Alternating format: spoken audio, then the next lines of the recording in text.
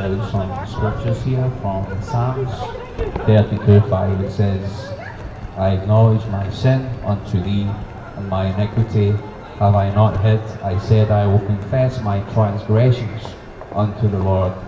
Thou forgavest the iniquity of my sin. It says in Proverbs 28:13, he that covers his sins shall not prosper, but whoso confesses and forsakes them shall have mercy. This is from Daniel, the book of Daniel, who prayed for his people who were in exile. He says, and whilst I was speaking and praying and confessing my sin and the sin of my people. And so how many of us intercede for our friends and families through prayer?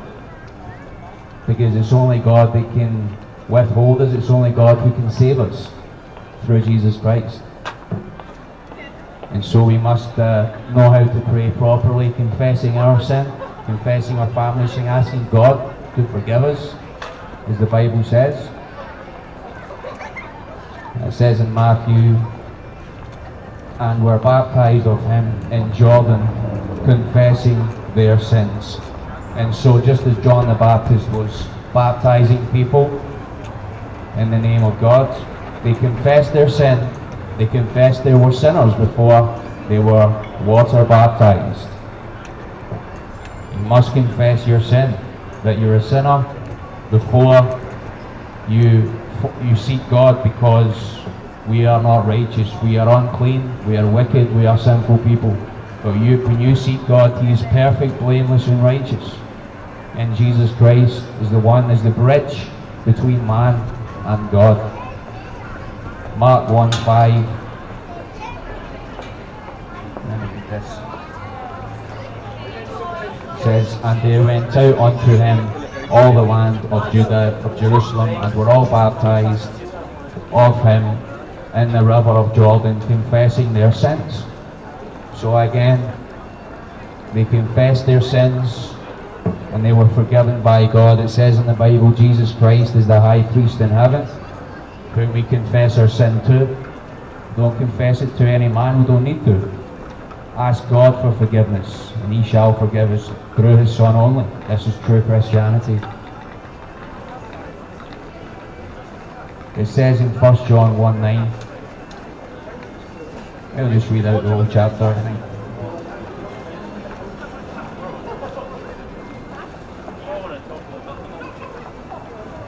First John, that which was from the beginning, which we have heard, which we have seen with our eyes, which we have looked upon, and our hands have handled the word of life.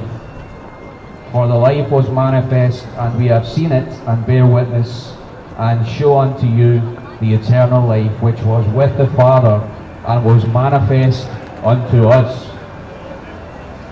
That which we have seen and heard declare we unto you, that you also may have fellowship with him and us. Truly our fellowship is with the Father and with his Son, Jesus Christ.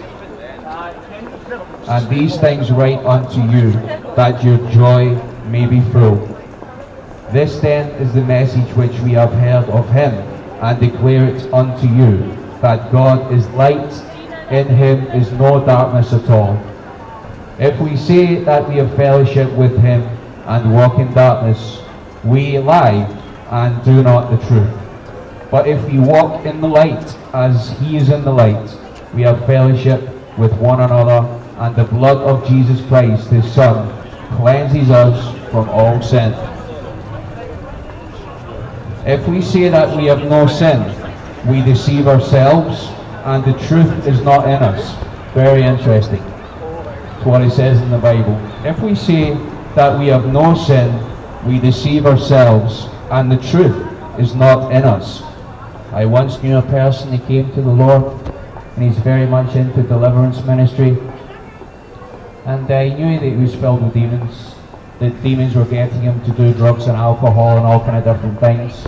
Then he got cleaned out, the demons came out of him, we did a deliverance prayer. But the thing that's left is your fleshly heart. We always have the flesh. We're dragging this flesh around with us in this life, and it has desires. We call it the desires of the flesh or the carnal desires, but it is a mind of the flesh which wants to serve itself. It's self-seeking, self-serving.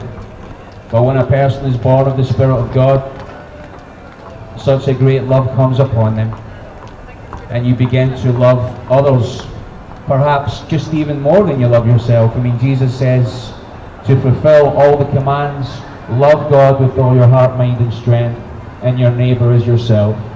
Most of us don't love God. We love our sins. We love money, food, position, power, music, things of the world, anything like that, smoking, drinking. That's the things that we love. But when a person's born again, God gives us a new heart and a new mind. He gives us a mind like God, which is a spiritual mind. He gives us eternal life. He just doesn't want to bless you abundantly in this life. Jesus says, I came to give you life in abundance. But He's given you eternal life. It means that you're going to live forever with God. There's no greater promise than that. If you've had an encounter with the living God, that's the only place you truly want to be. His kingdom is perfect, not spoiled like it is down here. You know, we've spoiled this earth. It's full of sin, wickedness, death. You know, it's still got a beauty to it, but it's not God's original creation. And Jesus said a man must be born again to inherit the kingdom of God. Born of water, as I've just been reading out, that before they were baptized in water, they confessed their sin to the Lord. There was no babies being baptized 2,000 years ago. It was living men and women who decided they wanted their sins forgiven, wanted a relationship with God, wanted to understand what the Bible was talking about. And we can only get these revelations through coming to His Son, Jesus Christ. Jesus says, I am the way, the truth, the life. No man comes to the Father but through me. He is the Son of the living God. There's no other way to heaven. Hallelujah. There's no other way to true blessings in this life other than through Jesus Christ. As many people have testified, many people giving their testimony about when they die, whether they're atheist, Muslim, Jewish, Christian, and they're showing that because they're not walking according to the ways of God, that they'll be taken to hell, and they'll stay in hell. It's worth thinking about. This is your eternal destiny. Maybe your career manager had a 5-minute conversation, you decided to be whatever career you're in, whatever thing you're trying to follow just now. Have you ever thought about your eternal life? Have you ever thought about where your soul is going to go when you die? Because if you've no desire for the things of God, then you're dead in your sins. Jesus said, I came to defeat sin and death at the cross at Calvary. Jesus had to die for us, do that work which He did on the cross at Calvary, to take away all the curses, to give us new life through the Holy Spirit, to understand that God still heals people. You don't have to suffer for your own sin. Jesus suffered for your sin on the cross. Yes, this life can be suffering, it can be hard, but you don't need to, you suffer for the kingdom. Suffer for Jesus' name. Don't suffer for the things of the flesh, the bad decisions that you make, the amount of times you were drunk and you slept in the next day and you took drugs and alcohol, you slept with that person you wish you'd never slept with. All these regrets that we have in life. It's called sin. Basically, when you sin, it brings regrets. But when you choose Jesus, when you choose life, you wish you had done it, years and years and years ago. That's what it's like coming to God. There's no regrets when you come to Jesus. He wipes all your sin, all the wickedness, all the many thousands of sins that you've done in your life. Is built up a record in heaven against you. And you probably feel paranoid, you probably feel angry towards God, you probably feel angry, all these type of things. Many people feel like that until they just let go. Let go of their pride and just come to God, ask for forgiveness. And God often heals these people as well. God often heals people as well. But people that look for a healing, I watched a video last week. It was a girl who had motor neurons disease. It was a number of diseases she had, which meant her health deteriorated from a young age. She ended up in a wheelchair. She couldn't hardly move anything. And then she learned that in 2 weeks she'd be kicked out the nursing home which she was in, that she was getting looked after. And at that point, just something in her said, God can heal me. She had a faith moment.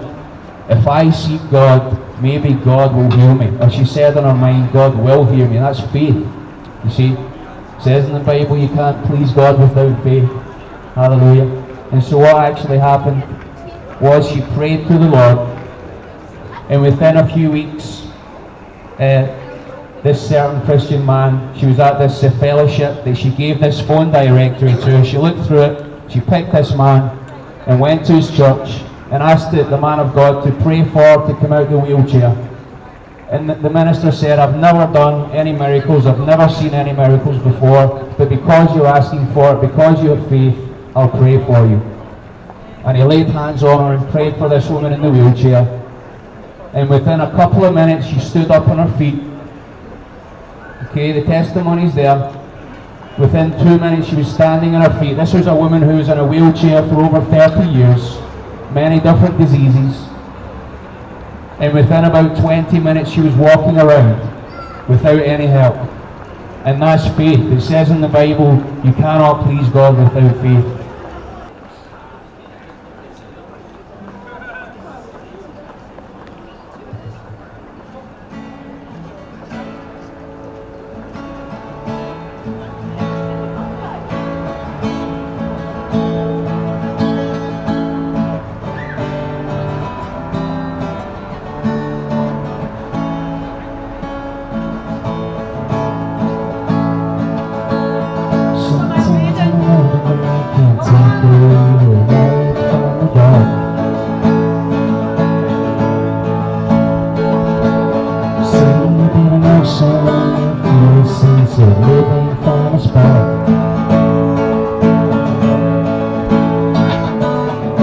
You'd stay up all night and play, get the demons out your head.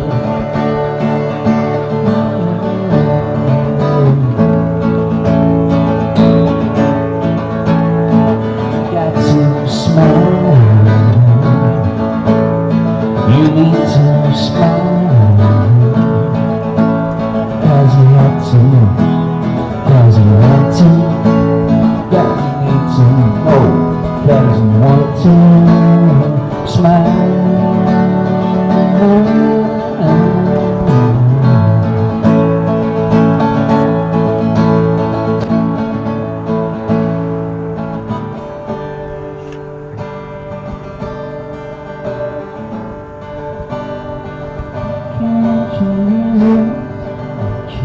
Jesus, don't you know what you mean? Thank you, Jesus, thank you, Yeshua, thank you.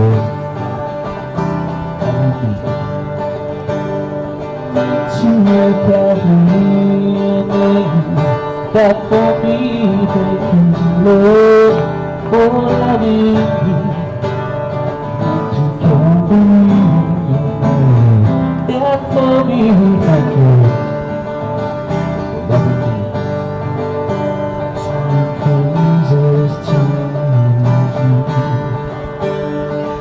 Glory to you,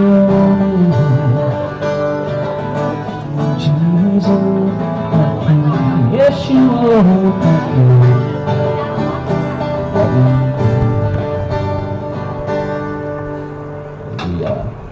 It says in the Bible that true love is like giving your life for a friend. But while we were yet sinners, you weren't friends of God. In fact, we were enemies of God. While we were enemies of God, Christ still died for us. That's how much love that God has for you. Doesn't matter what type of rebellion you get yourself into, God is always there. Many people have lost parents, friends, brothers, sisters, whatever it may be. But God is always there for us to console it.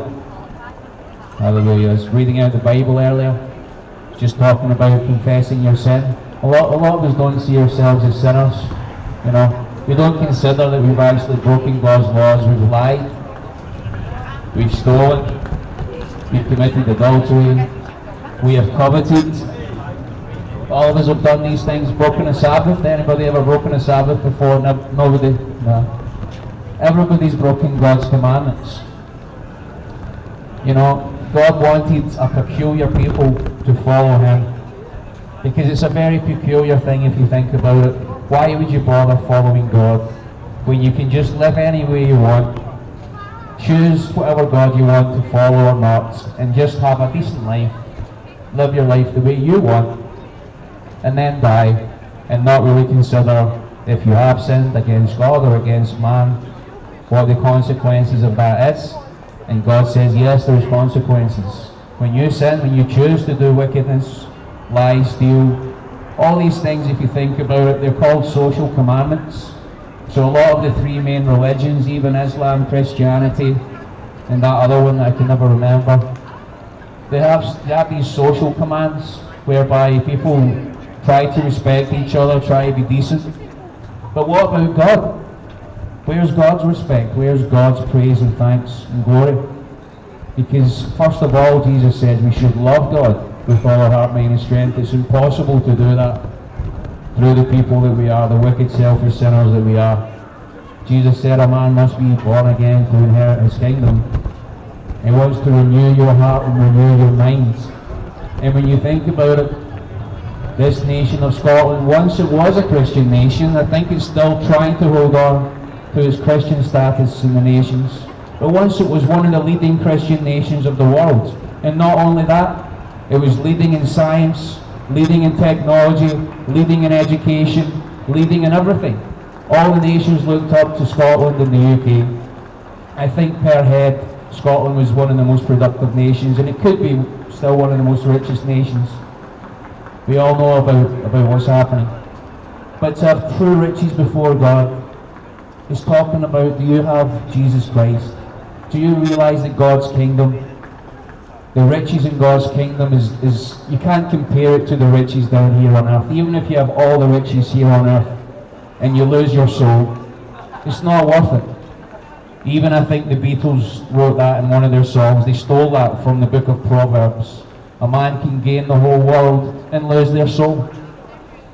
Very much wisdom. More wisdom than all these gurus out there and all these different religions. The Bible contains the wisdom written by the most wisest man who ever lived, Solomon.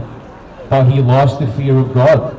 He started bowing before other altars, other gods, even though he was very wise. And he took 700 wives and many thousand concubines. The Bible says that you shouldn't increase in your wives because you become foolish towards God. You become very carnal. Man thinks he can be invincible, he can do what he wants. There's many religions that push, you can take as many wives as you want.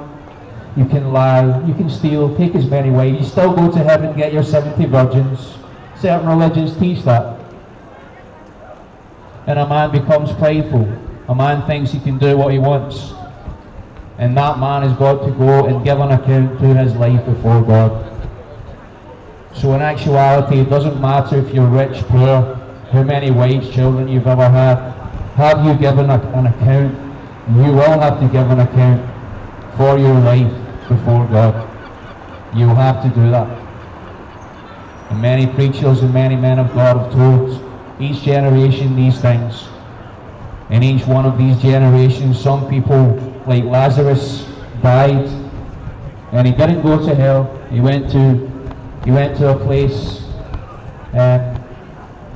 which was a place of comfort.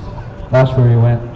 And then the rich man went to a place of torment, because the rich man was given much by God. The rich man was expecting, like when you get riches, you're meant to use it wisely. You're meant to use it for people's benefit. Hallelujah. Well, that's ideally that's why people follow socialism, isn't it? They think that, oh, well, maybe if we just set up a nice little government and these nice people, you know, we can just they take all our money. And that's what the communists in Russia thought. You know, we just set this thing up and it'll take care of all the poor and the homeless people. And once that communist government started to rule, they just says, right, there's the death camps. They just shot everybody. Same with the Nazis. They killed gypsies, homosexuals, they killed Jews, they killed Christians. They killed at least 1 million Christians as well. The Nazis, if you look back at the history. And so history is there so that we don't repeat these mistakes. And yet today we still think that socialism is going to work, even though socialism has never worked in history. Every nation that followed socialism have got themselves into catastrophes, social cataclysms. So in a way, even though I voted for Scotland to be independent, I'm kind of glad in a way we've not got it yet, because I think economically, I'm not sure if we've got it sorted out. Hallelujah. You got to look at nations that were, why I'm talking about politics, I don't know. I'm out here preaching the gospel. But the thing is, the kingdom of heaven is perfect. Don't think that we can fix things down here on earth. Capitalism has worked to a good extent. Okay, it's very much focused on the individual, but each individual, each one of us have different values and different aspirations, and that's why it works. When it becomes socialist, they tell you what to believe in and what to do. And then up to communism. It says in the Communist Manifesto that the first step to communism is socialism. How you doing? I don't know why I'm talking about politics. Does anybody want to sing? I don't know what I was talking about there, man. Honestly, I just went off talking about politics and I'm crazy. Yeah.